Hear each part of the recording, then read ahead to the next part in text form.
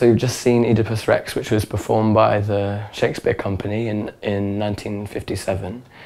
I was watching this when I was writing my last album, and I was fascinated by the story of Oedipus Rex and wanted to see if I could find any music, any films or any plays, and I came across this performance of it, and the first thing that struck me was the masks and the beautiful costumes and the one take. You know, obviously it's a play, but the thing that struck me the most was the Greek chorus and how it worked and how they moved, and the kind of real passion and sorrow behind all of their faces, even though they have the masks on that are completely static the whole way through.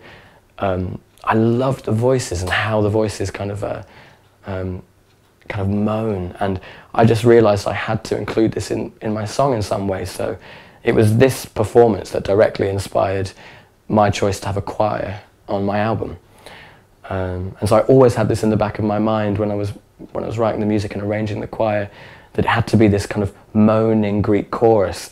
And yeah, it was directly inspired by this play, and you really, if you can, watch the whole play, because it's incredible. It's really incredible.